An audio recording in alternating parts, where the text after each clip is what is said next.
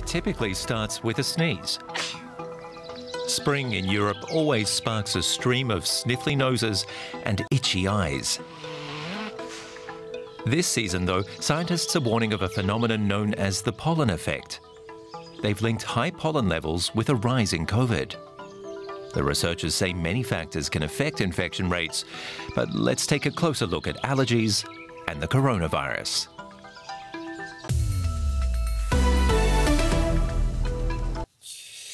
Well, that picture's enough to get me sneezing. I always yearn for spring after the long, cold German winter, but I don't look forward to all the allergies, especially considering all the headlines going round about pollen and COVID.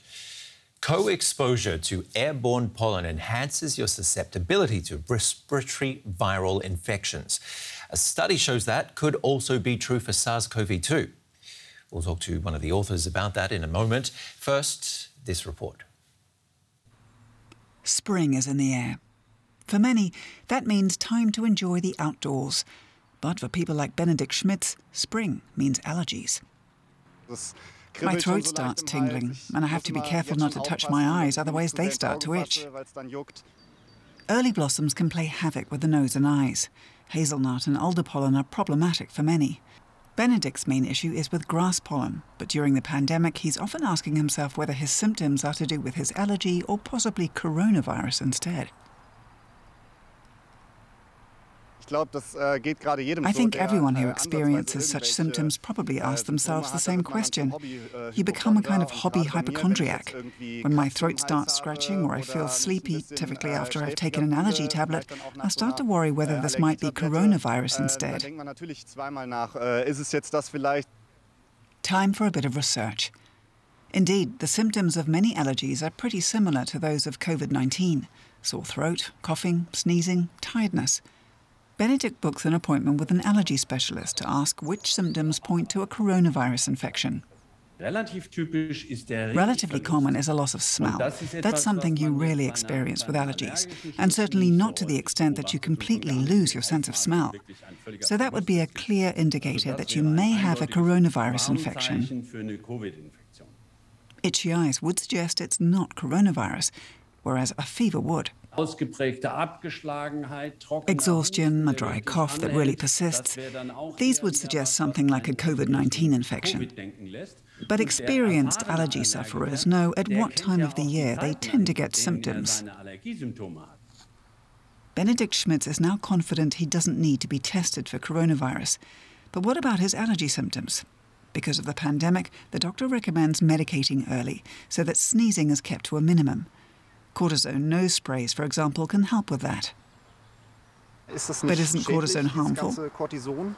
Cortisone shouldn't be injected or taken in a tablet form to treat allergies, except in an absolute emergency, because then it can really have side effects. But the thing about cortisone sprays is that the cortisone in them only has an effect in the nasal area.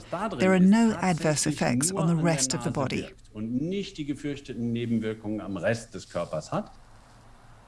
A spring free of sneezes and itchy eyes. And others can rest assured, it's an allergy and not COVID. Claudia Treidel-Hoffmann is director of the Institute of Environmental Medicine in Munich and was involved in a study into exactly this topic. What did you find exactly? What do pollen allergies have in common with COVID? Then in this study, we bring a new and previously unnoticed aspect into the equation of pandemic fueling. It's not just about aerosols that are key drivers of viral pandemic, but it's rather the complexity of the aerosols. So we show in a large study that increased SARS-CoV-2 infections are observed when airborne pollen are high. And this is the result of a large study with 130 pollen monitoring stations in 31 countries over 5 continents. And really the finding is in the last spring there was a coincidence and a correlation of SARS-CoV-2 infection rates rising and airborne pollen concentrations. And of note, the lowest infection rates were observed at sites with low pollen concentration during the study period. OK, so why do infection rates rise when there's a lot of pollen in the air? So the molecular finding behind this is that pollen weaken the antiviral defense of mucosal surfaces like nose and upper airway. You can imagine that it's like a perforated shield that pollen induce. So normally we have a shield against viruses, and pollen are making this leaky. And this is why during pollen season we are more susceptible for viral infection. Spring is already here and my eyes have been itching like crazy. Should I be worried? I have a pollen allergy, obviously. This is very important to know. So it's not only about pollen allergy, it's beyond pollen allergy. So this is an unspecific effect. This has nothing to do with allergies. This is something we are observing in every individual. There's been criticism of this study, despite it being so broad and global. How great a risk is pollen for people with allergies or without allergies? So the criticism that has been there is that people are not citing that we observed a common effect of several environmental factors: pollen, humidity, and temperature, and all together are important for a variability of infection rates. And important is the following: it's about the personal risks that cannot be concluded from the study. So I cannot say that Mr. Müller has this and that probability to get an infection due to pollen. So this is something we have now to investigate in further studies. We know that pollen are impacting on the mucosal immunity, and this is clear. But concerning the personal risks, there's nothing to say from this study. What would you say then are the actual consequences of your study? So inclusion and towards the One Health approach, the variable missing from the pandemic equation is to really look for the whole environment impacting on infection rates. And this is why we suggest that we should really bring these environmental factors in modulation, in also prediction of what is happening in the future. And we need really dedicated large-scale biomonitoring studies on characterized patients in order to understand the environmental impact on this pandemic. Well, I hope you get that support, because I'm going to be sneezing and getting itchy eyes for quite some time.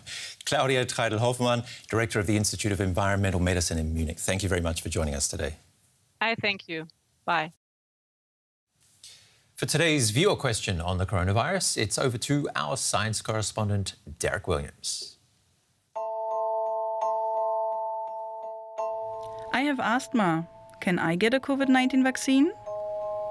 The Centers for Disease Control still considers asthma as one of the conditions that might increase the risk of severe outcomes if you come down with COVID-19. But data continues to accumulate that, at least for people who have moderate forms of the disease, asthma doesn't pose as big of a risk factor as other chronic conditions, like, for example, diabetes. When you start looking into this topic, the recommendation you read over and over again is that no matter what happens, if you have asthma, it's important to keep it under control by following your action plan, since an asthma attack that forces you to go to an emergency room puts you at more danger of exposure to SARS-CoV-2. The answer to the question of whether you should get a COVID-19 vaccine is a resounding yes. National asthma associations recommend people who have the autoimmune condition get shots as soon as they have the opportunity. In trials, COVID vaccines were given to subjects of many different ages, among them people with chronic conditions like asthma. And the hundreds of millions of shots given worldwide since have not given rise to any specific vaccine-related cause for alarm for people who live with it. I did find a recommendation from the British Lung Foundation saying that although the vaccine is not known to interact with medications, if you take monoclonal antibodies for your asthma, then you should talk to your doctor. about how to time when you get your vaccine. So take that into consideration. But in general, all of the experts that I read are saying that you should get the shot as soon as you can. Now to some of the other coronavirus-related stories making news. AstraZeneca says its coronavirus vaccine is strongly effective following its disputed US study. After recalculating the data from that study, instead of 79% efficacy, the pharma firm concluded that the vaccine is 76% effective in preventing symptomatic COVID. Nonetheless, Danish authorities have extended their suspension of the vaccine pending further studies in correlation with blood clots. The US Senate has confirmed Rachel Levine as the first transgender person to hold a senior government position in the United States. The president's pick as Assistant Health Secretary, Levine led Pennsylvania's response to the coronavirus outbreak. She will oversee health and human services. The Tokyo Olympics torch relay is underway under strict conditions to stop the spread of the coronavirus. Spectators were barred from the departure ceremony because of ongoing fears about the virus, which forced the 2020 Games to be postponed last year. The torch is on a 121-day relay across Japan before lighting the Olympic cauldron on July 23rd. And a new record for Banksy. The piece Game Changer sold for €19.4 million at Christie's in London, with the proceeds going to Britain's National Health Service. It pays tribute to frontline health workers in the pandemic, praising nurses as the real superheroes. The elusive street artist had given the piece to University Hospital in Southampton with a note saying, "Thanks for all you're doing."